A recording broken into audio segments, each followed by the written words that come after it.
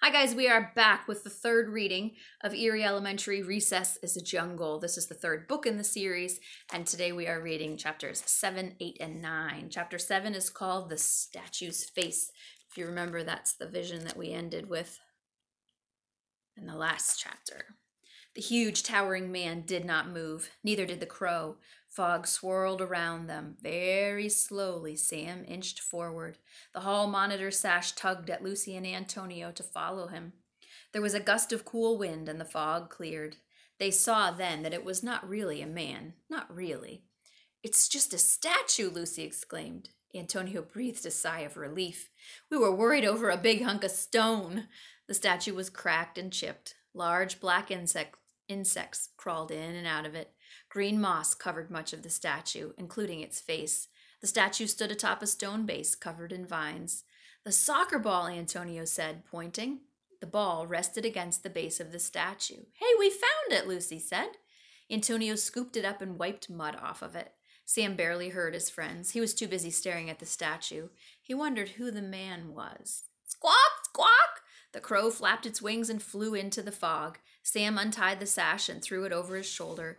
"Can you two help me up?" he said. "I want to peel away that slimy green gunk so we can see the statue's face." Moments later, Lucy stood on Antonio's shoulders, and Sam was climbing up Lucy's back. Antonio groaned. "You guys, how strong do you think I am?" "Pretty strong," Sam said with a grin. "Just hold still for one more second." Antonio stumbled a bit, but Lucy held tight to Sam's ankles. Sam grabbed onto the top of the statue. They were steady now. Sam's fingers clutched the moss, and slowly he began pulling it off the statue's face. There's my dogs. Let's stop. Let me pause it. All right, we're back from the dog barking. The moss was wet and cold as ice. It smelled of mud and earth. As Sam pulled it away from the statue's mouth, he felt cold air rush at him. It was like something old and lifeless had just breathed on him. Sam gulped. He continued peeling away the moss. At last, a large bit came free. Sam saw a face staring back at him. He cried out, "The statue! It's a statue of Orson Eerie!" Chapter 8 is called It's a Trap! Sam was clinging to the statue. Lucy looked up at him. "Orson Eerie, all the way out here in the jungle?" she asked. The thought of the creepy scientist made Antonio's legs feel wobbly. He stumbled and Lucy fell forward. Sam tumbled from her shoulders. A second later, they all collapsed on the ground in a heap. Something caught Antonio's eye. He pulled at the vines covering the statue's base. There was writing on the stone. Can you see that writing?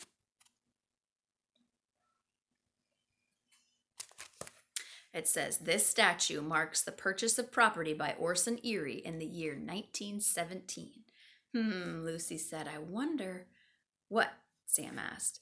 Lucy unzipped her backpack and pulled out Orson Eerie's journal. Sam and Antonio had found the red leather book when they went into the depths of the school to rescue Lucy. She quickly flipped the pages. "Look at this map," Lucy cried out. "I think Orson Eerie bought this land for the school. See the area marked soccer field?" There she is looking at the map.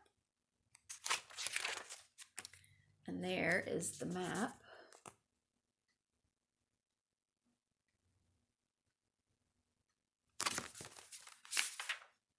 "But a soccer field was never built," said Antonio. "These trees were never knocked down, and the fence was never even moved."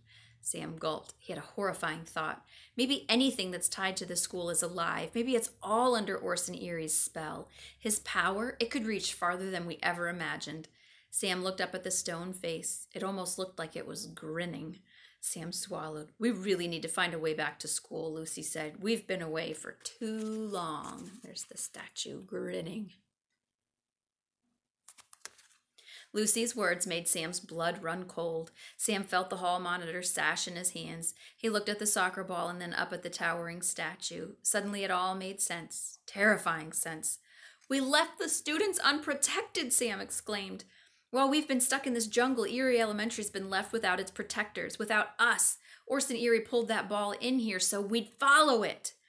Lucy couldn't believe it. "Do you mean we've been tricked?" Yes, said Sam. This was all just a trap. And with us lost in this jungle, Antonio said, the school is free to attack the students.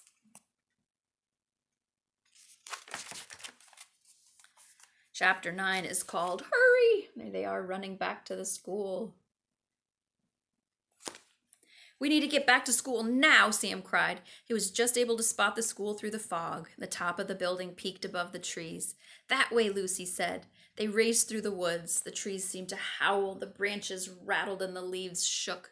Sam's heart pounded. His legs hurt. He'd never run so hard in his life. We're getting close. I could see the fence, Antonio said. They scampered up a small hill. At last, they crawled through the fence and burst out of the thick jungle.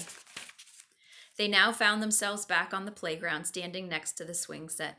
Up ahead were the slides, then the monkey bars, and just beyond that, the school. Fog surrounded it. Sam caught his breath. He thought, this afternoon was crazy scary, but now we're safe. And there they found it. Whoosh, va-zoom, sip! The bright green playground grass was suddenly sprouting up all around them. It was growing out of control. Sam, Lucy, and Antonio stumbled. What's happening? Lucy screamed. Huge blades of grass shot up. One whizzed past Sam's head. Each blade was 10 feet high. The friends huddled together, and then all of a sudden, everything stopped. Grass had grown up around them. Ahead of them was a long, winding path through the greenery. Sam's eyes were as wide as silver dollar pancakes. Did our playground just turn into a hedge maze?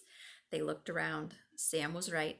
They were standing in the middle of a winding labyrinth with walls of grass and trees. See it? They're going to have to make their way through there.